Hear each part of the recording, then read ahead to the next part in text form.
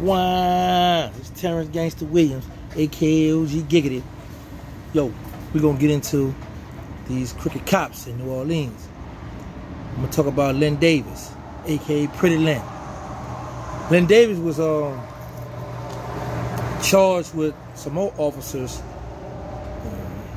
for protecting a warehouse that they thought had a lot of drugs and kilos of cocaine in it. But currently he's on death row for ordering a crackhead to be killed. Someone that smoked crack at one time or whatever. What happened, Len Davis was like one of those cops, you know, that come around, shake up a few things, shake up a few people. And this particular woman, he shook her up, and she made a complaint on him. So he goes to these other two guys, allegedly, and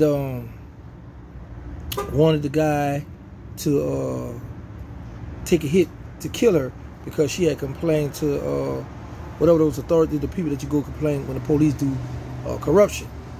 He didn't take that too well, so unbeknownst to him, his phone was tapped.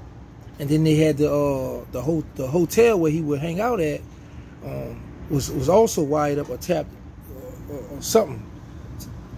But all this stuff, you could Google this stuff. But the reason why I'm speaking on Len Davis because I got a chance to meet him while we both was on maximum security together, and he learned the law. He learned the law. He started representing himself to fight the murder case, the murder charge he was charged with. But anyway, also he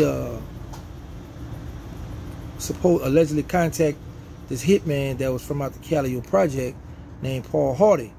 And Paul Hardy allegedly pulled the trigger. They went to trial behind this. Damon Williams, which is a cool guy, I got the chance to meet him at court one day. He have a life sentence. Paul Hardy had the death penalty, but he was able to get a death penalty back, and he received a life sentence, while Len Davis is still on death row right now as we speak. The story went that Len kept trying to find her, kept trying to find her. So somebody let him know that she was around at the time. He found out she was on the corner. He described the color clothes she had on, and he said, "Man, go around and get the B right now. Go get her. She ran on the corner now." So allegedly, his hitman went around there, killed her. But the feds was listening on the call. And the reason why the feds were listening on the call, like I say, he was hired along with some other crooked officers in our city to protect a warehouse that he thought had a lot of drugs in it.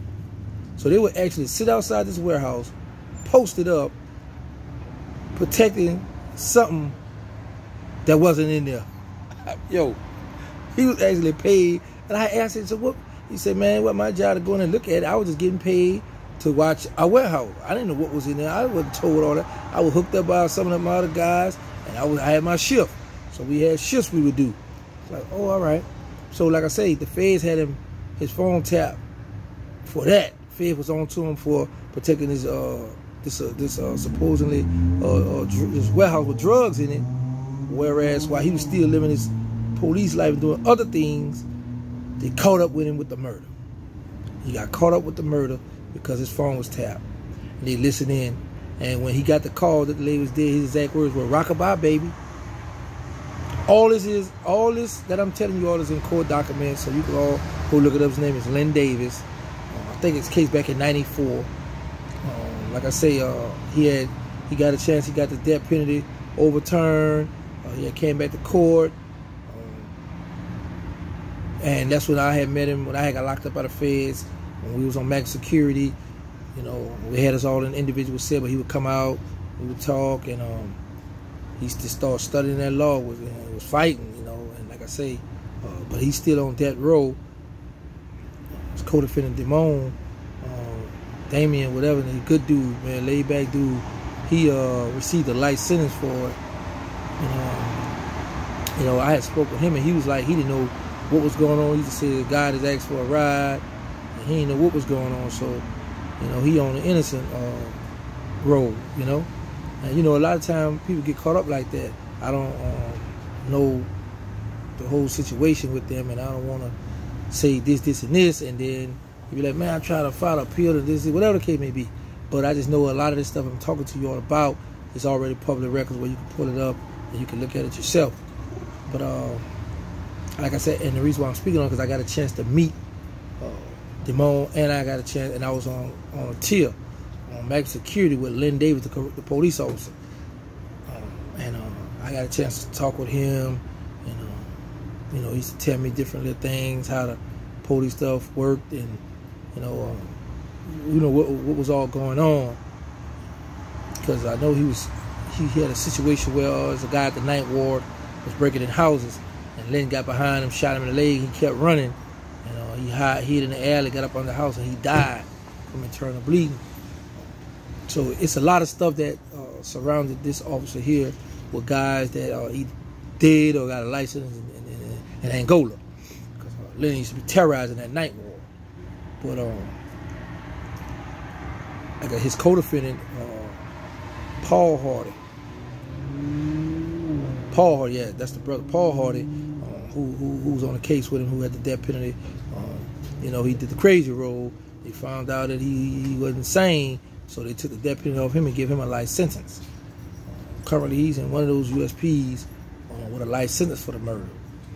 Like I say, I don't know, you know, if he's the one who really pulled the trigger. I just know they got him charged with it. He went to trial. You know, they got evidence, him talking to Len or whatever the case may be. But yeah, that's what happened back in the 90s. You know, we have a few situations where the cops, you know, did a lot of crooked, cutthroat stuff, so they supposed to be protected and serving, and yet they was wilding too. You know what I'm saying? They was steppers. You know what I'm saying? Because I used to always say that,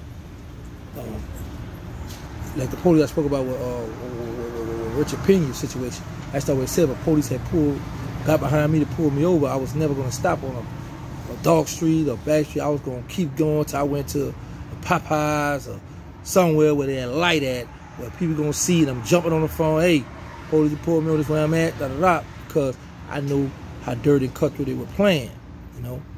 Because there was another situation where the police had blocked off a street, and this big drug kingpin had to squash a beef. That's something for another time. I know y'all want that, but anyway, yeah, I was just driving, man. I had to pull over and jump out and come get y'all this. I was like, oh, you know, so I got a nice little setting. I like the little he did.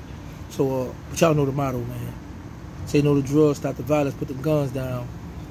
Much love. Thank y'all for hanging out. Thank you all for supporting me. And, you know, I'm gonna be reaching out to a few other little hood steppers or whatever we can get going on here, you know. And like I said, once I reach that 100,000 subscribers, I'm gonna be giving away some more money, y'all. It's gonna be my way of giving back again. I'm out. Wow.